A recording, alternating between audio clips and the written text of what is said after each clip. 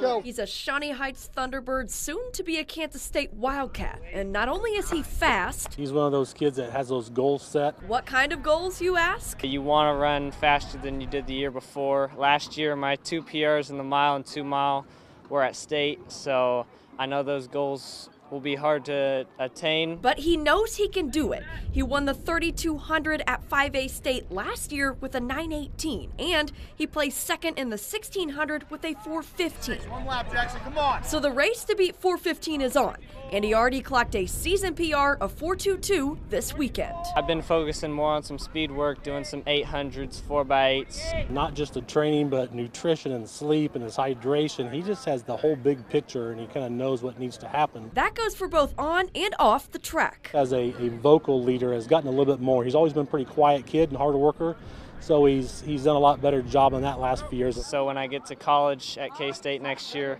I'm ready to take on the role of being a freshman again and kind of have those leadership qualities. But until then, he's got both school and personal records to break. As long as I continue to improve both physically and mentally, I think by the time state comes, I'll be ready for anything. Working for you, I'm Caroline Soro, 27 Sports.